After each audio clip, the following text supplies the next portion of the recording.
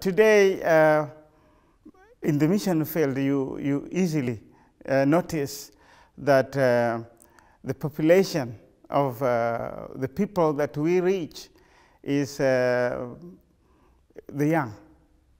And technology has captured the young.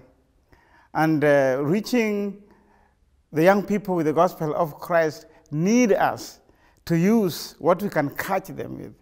And I do believe that GNPI in Uganda right now, when it becomes operational, we will be able to excite the spirit of the young because we are going to use a method that they're already getting adopted into.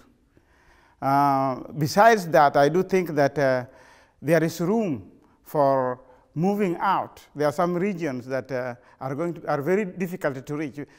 Most part of Uganda do not have electricity. Southern Sudan, there is no electricity. And I do want to believe that this technology, especially the solar park, something like the solar park, will draw people, a lot of people, into listening to the gospel. I do also have seen that there's a lot of hopelessness in the areas of northern Uganda and southern Sudan, in such a way that people are asking God, what next?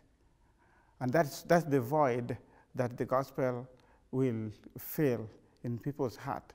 To draw them together, I think the technology that GNPI has developed will be handy.